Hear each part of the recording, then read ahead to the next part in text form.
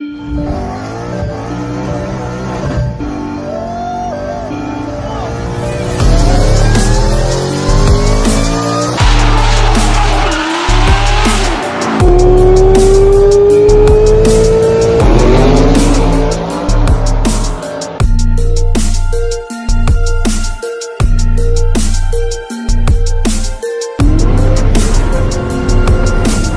do it live. Okay. Keep doing what you're doing, man. It's awesome.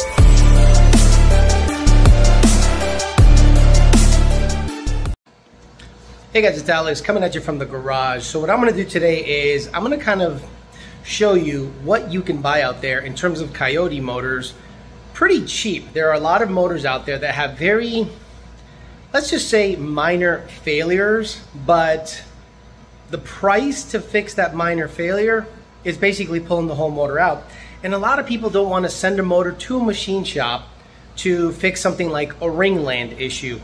A ringland issue, you could probably literally get away with replacing a piston. But a lot of people are like, I don't want to get into all that nonsense. I'd rather just get another motor because it's easier. I don't trust shops because you and I both know machine shops out there and motor builders are, well, let's just say they haven't really done well lately. So I thought, let me show people what's out there, what you can pick up that had a minor failure, and you can get it for real cheap. And I got a whole bunch of extra parts with the motor. So what I'm gonna do is I'm gonna go through a Gen 2 motor that I bought that had a ringland failure. I'm gonna see if all the other parts are okay. I don't think I'm gonna pull all the pistons. What I'm gonna try to do is pull the piston that's the problem. I know what you're thinking. Alex, you should check all the pistons now that you're there. Guys, you understand that becomes more involved, but you might be right. So we'll see. So I'm gonna show you a Gen 2 motor that I got for under 2,000 bucks. And you and I both know the cylinder heads alone are worth that. So this is a Gen 2 motor. Got it from Jake, Power by the Hour. A customer came in, said has a ringland failure, so I want a new motor. And as you can tell, it has not been used long. You know, the block looks pretty fresh. It doesn't look like it had a lot of oil through it. It looks like it just was run on pump gas. So he supposedly had a ringland failure. So I'm like, okay, so not only did I pick up the short block, Jake gave me a whole bunch of extra parts that came with it, and I'll show you what's in these crates. Okay, what's in crate number 1? I think it's a cylinder head. Yep. So, cylinder head, Gen 2. This is the rear main housing. And got cylinder heads, got a bunch of stuff there.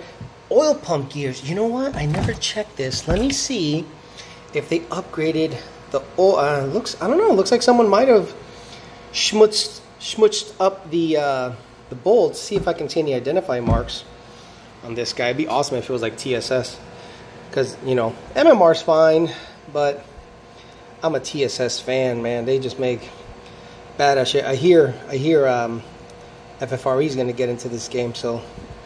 Oh, look at that. Son of a bitch.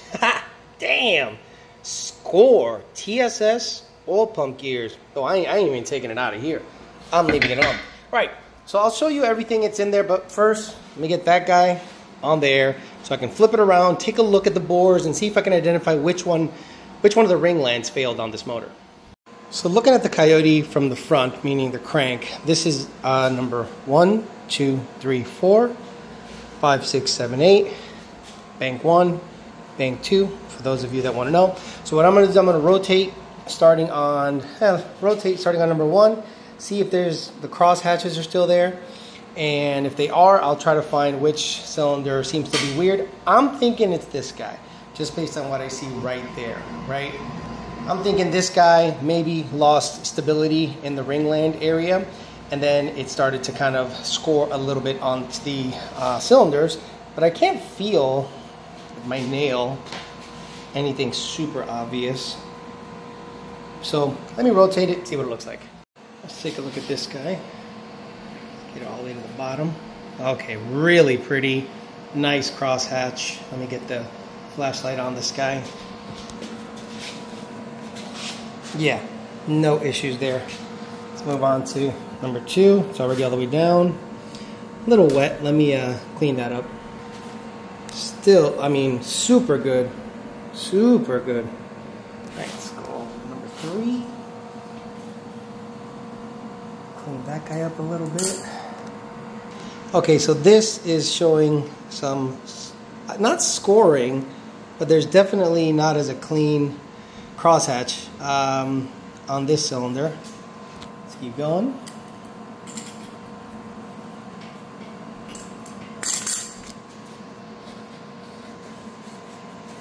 Again, low buck Coyotes, beautiful crosshatch, absolutely gorgeous. All right, let's go over the other side.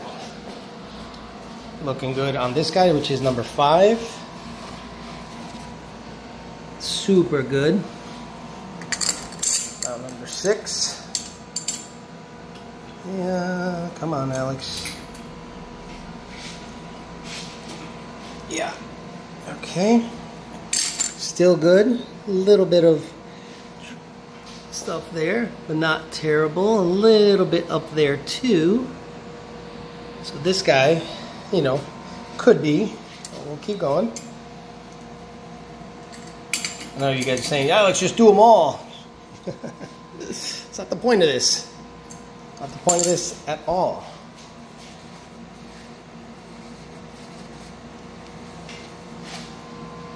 Okay, this one looks like it's definitely not as pretty in terms of crosshatch. What happened there? Huh. Interesting. Yeah, you know what? This is a no-go right here. So I think this engine is probably going to end up being a no-go, or at least this sleeve. And I'm not looking to sleeve anything, but yeah, if you look at this, how porous it is, you're like, okay, no good. So not a great short block candidate to mess with, but I did get good cylinder heads out of it. So it'll be good to learn a little bit about what a ringland failure looks like. So, or, you know, I can have it sleeved, but then you're like, how much you want? Look how pretty the other one is. Yeah, beautiful, right? So I did not get lucky because of this guy right there. So what I'm gonna do is I'm gonna probably pull that piston, see what it looks like. I don't think I can get away with a hone. This will definitely be blow by. You know what I mean? That'll definitely be blow by. There'll be oil coming out of that cylinder, so it's gonna be a problem. So, but let's now concentrate on the cylinder heads that I got. These are Gen 2 Mustang heads with cams. So I got everything here, got the stock cams. I'm not gonna try to move this guy too much, but I'll flip it just to inspect, just to make sure valves visually look okay.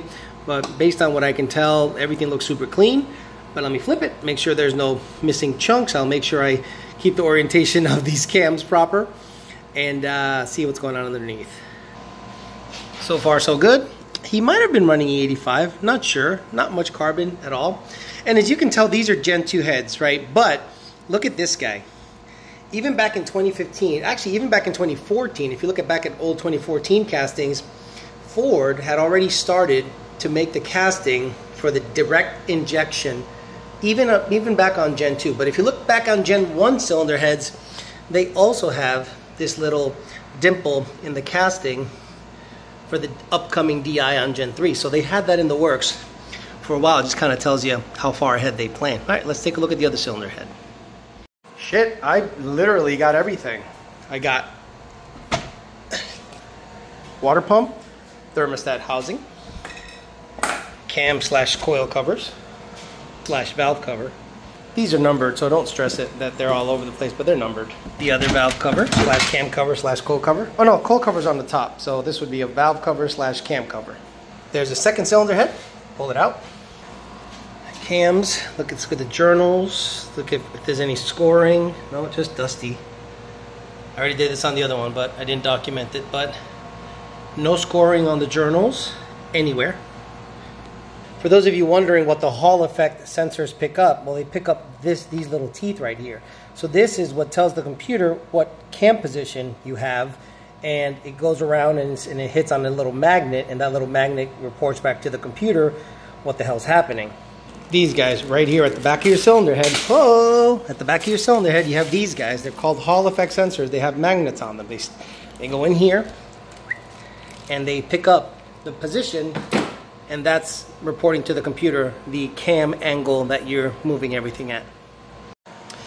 We also have in the box the VCT, which I'm gonna absolutely reuse. None of this stuff looks worn out at all. The guides look pretty good. I am, not gonna go too crazy. So if you're wondering, Alex, well, what are you gonna do now that you know that that motor or short block has a bit of a score? Well, I have an illuminator right here that I bought from Collier, Gen 1 illuminator. So Gen 1 bottom end, Gen 2 heads, Gen 2 timing components. What? TS, bro, this is unobtainium. Absolute unobtainium TSS oil pump gear. Whoa. Guys, maybe for those of you that don't understand, this is the one to get. This is that motherfucker. And to get a set of TSS oil pump gears and a crank sprocket. Sorry, I said oil pump gear. Crank sprocket. Sorry. Crank sprocket. Amazing. And I got a set of Gen 2 cylinder heads. So for the cost of the whole engine was less than 2,000 bucks. So I got heads, oil pump gears, crank sprocket, and all the timing components. A bad sleeve on this guy, which I might be able to sell. Let's say I say to somebody, hey, I got a Gen 2 motor here, and it needs a piston and a sleeve, which is a big deal for those of you that don't know the machine work.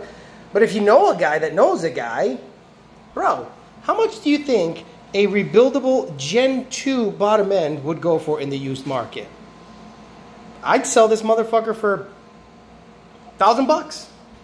Go, 1,000 bucks, rebuildable. I'll keep everything else. What do you guys think? Crazy money? Who knows? We'll see. But anyway, it's here in case you want it. But yeah, let me look at the other cylinder head.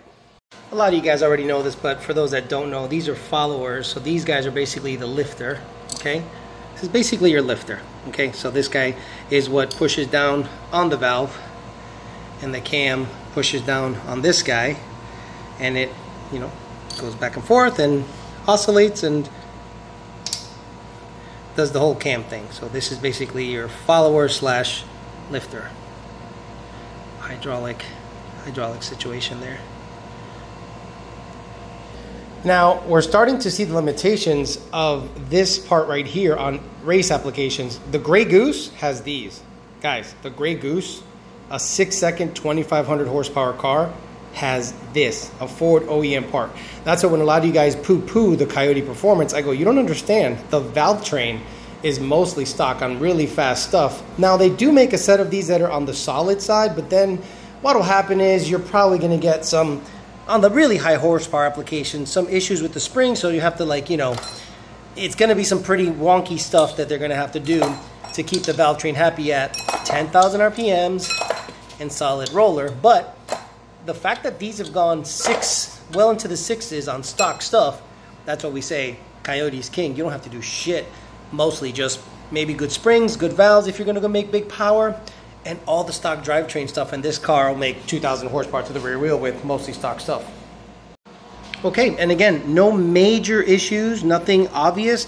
Now, if I'm going to do the short block, meaning the illuminator short block with these heads and the Gen 2 timing components, I mean, should I send these off to Head Games, have them ported, put Ferrera valves? But you got to understand, head porting job is good money. So I'll talk to Dave and see if something can be done. But honestly, for what my power goals, this stock stuff will work. But if you already have it out, why not give it some kind of update or upgrade, better springs, better valves, and all that? We'll see. We'll talk to Dave. We'll see what comes of it. Again, visually, looks great.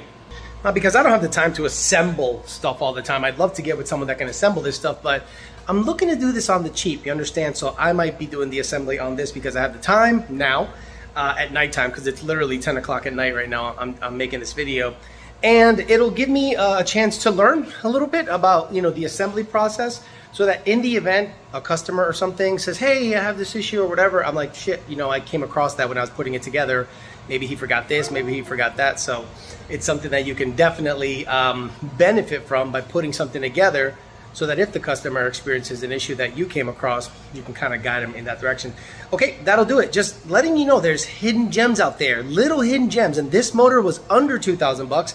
I got a good set of cylinder heads, cams, complete drivetrain, cam covers, TSS oil pump gears, and crank sprocket, and a whole bunch of other goodies, you know, and ancillary stuff. But the short block, that cylinder looks like it's not happy, so I'm definitely not gonna try to fix it myself. If somebody wants to buy it for $1,000, cool. If not, it can stay here until I find someone that I trust to maybe sleeve it back to the stock bore, reuse the stock pistons, new ring set, and then go from there. Probably not a bad idea. All right, there you go. Be on the lookout for deals out there. Just because a motor has a bad ringland or a bad cylinder does not mean it's not worth the buy if you can get all the other goodies at a very discounted price. Thanks for listening, guys. Talk to you later.